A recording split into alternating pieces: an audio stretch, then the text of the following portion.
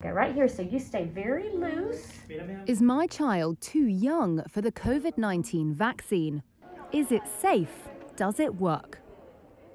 As the US Food and Drug Administration considers authorizing the Pfizer vaccine for 5 to 11-year-olds, here's what you need to know about the vaccine for children. All done. Yay. Very good. When will they roll out? The Pfizer vaccine has been available in the US to kids aged 12 to 15 since May. The shots for 5 to 11-year-olds are likely to be available early November. Where will the shots be available?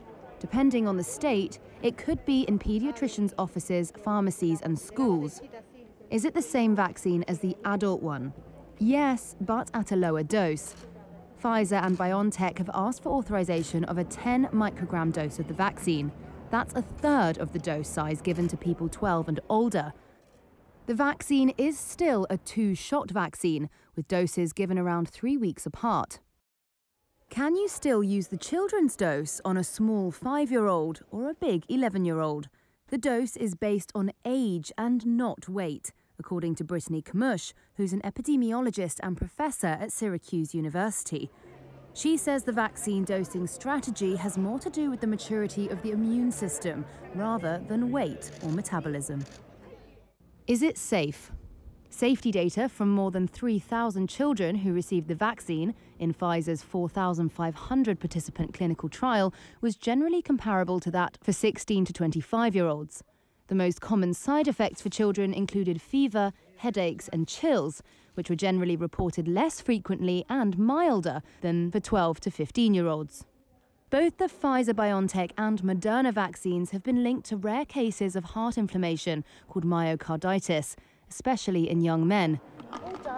Still, Pfizer suggests that the rate of myocarditis in the age group is likely to be lower than observed in vaccinated 12 to 15-year-olds, due in part to the lower dose. Does it work? Pfizer and BioNTech said in September that their COVID-19 vaccine induced a robust immune response in the 5 to 11-year-olds in its clinical trial, and that for this age group, the vaccine showed 90.7% efficacy against the disease. But why bother? If children are less likely to get seriously ill from COVID, why bother vaccinating them? Pediatric vaccination is a public health tool to prevent infectious diseases, even ones that do not have high rates of mortality or hospitalization in children. Children in the US already receive vaccines for illnesses that have similar or lower levels of related mortality in kids, like hepatitis A, chickenpox, rubella, and rotavirus.